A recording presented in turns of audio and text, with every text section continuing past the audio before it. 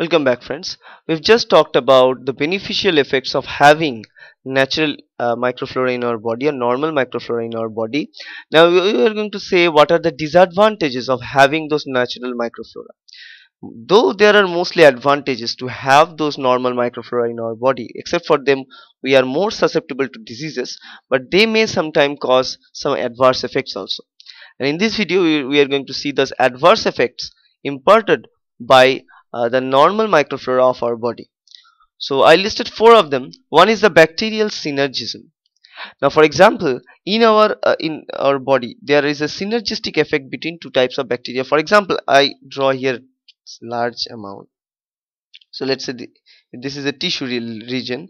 This black one are bad, and let's say this red one are good bacteria or natural microflora. We are talking about the disadvantages of having this red one.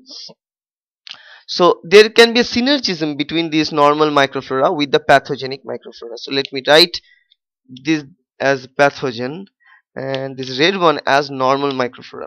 So there can be a synergism between them. For example, they can share nutrients between them to help the pathogenic bacteria to grow. Sometimes it can be more dangerous. They can share antibiotic resistance genes.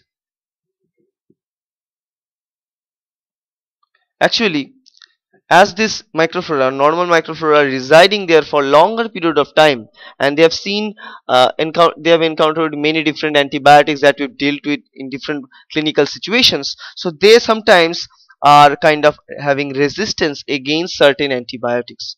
So they are having a gene of antibiotic resistance in their cell. So sometimes what they can do, they can pass that antibiotic resistance gene from themselves to this pathogenic bacteria.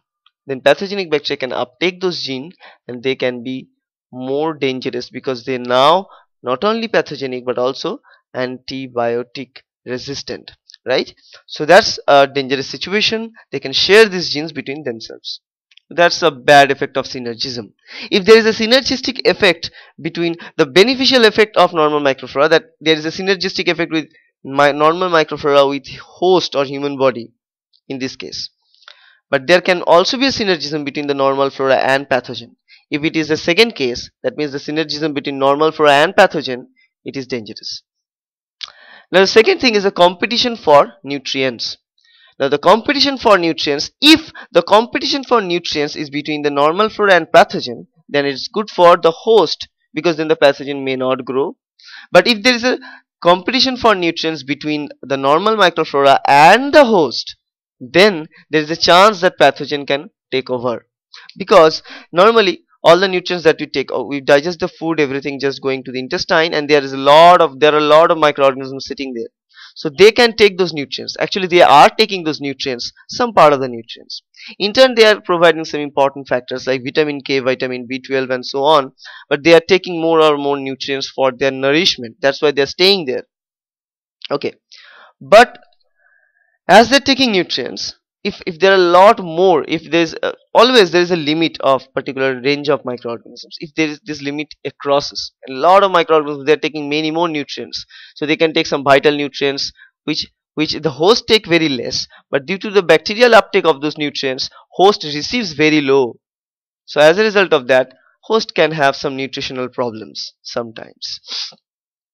Third thing is the normal flora as agents of disease. So the normal flora, we always know that they are good bacteria. They help us, they prevent us from diseases. But another thing is very important, that they may also cause diseases. And the disease causing ability of normal flora is always there. I remind you, because the microflora which resides in our skin is accustomed to reside inside the skin as a good bacteria. But it may happen that if this bacteria reaches to some place else, some other tissue of our body, which is not perfectly recognized by the bacteria as for a good reason, then the bacteria may become violent. It may cause an infection.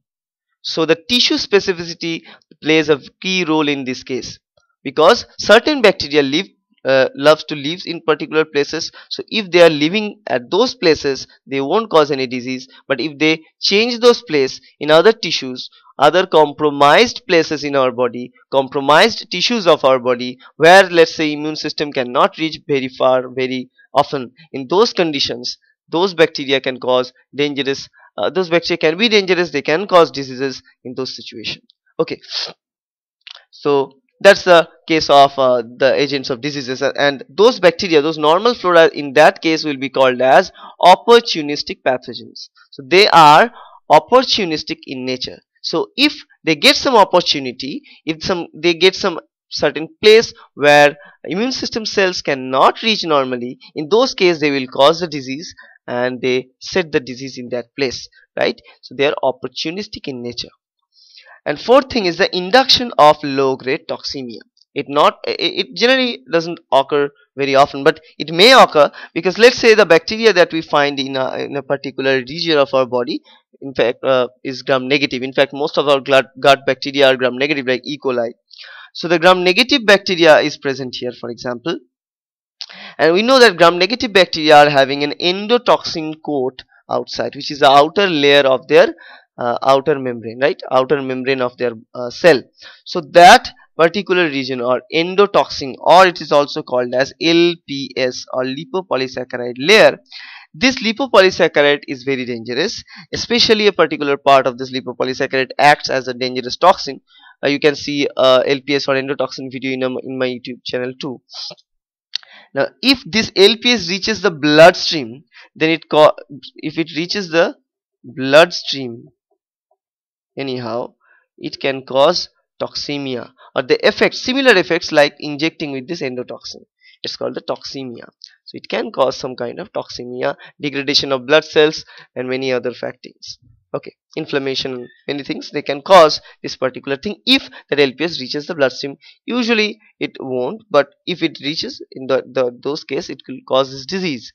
Okay, so these are in a sense four major disadvantages or harmful effects of having normal microflora, but mostly they are having positive effects.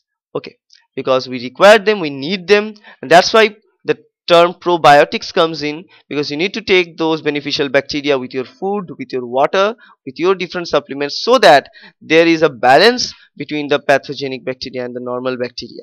Actually, there are not one type of normal bacteria found. There are many varieties of bacteria found. If you want to find, you can go to my YouTube channel. You can find that videos of the normal flora of intestine, normal flora of skin, and many places you can find there that there are many variety of microorganisms present there, but not all of them are always good, because they are having the ability to be a potent pathogen, but not always they are converted. Okay, so that's in a sense is a disadvantage, and I hope that's helpful. Thank you.